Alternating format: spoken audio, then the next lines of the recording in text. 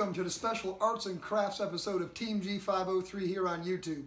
I bought a while back a 1944 Parts Jeep, and the tub on it was completely gone and deteriorated. There was really nothing savable about it. It had a bunch of aluminum and metal plate and stuff stuck all over it.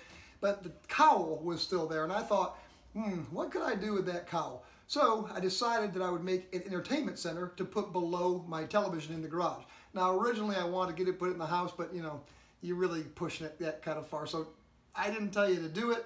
If you want to put it in your house and that's cool, then good for you. But mine's out in the garage. Here's how I did it.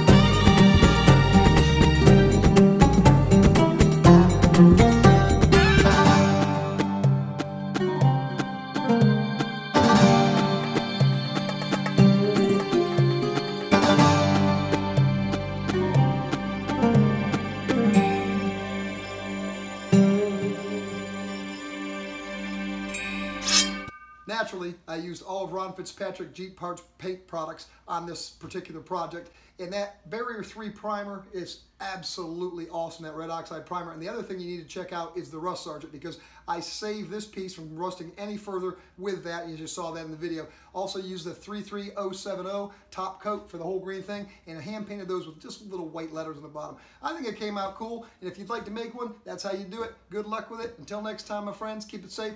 Happy Jeeping.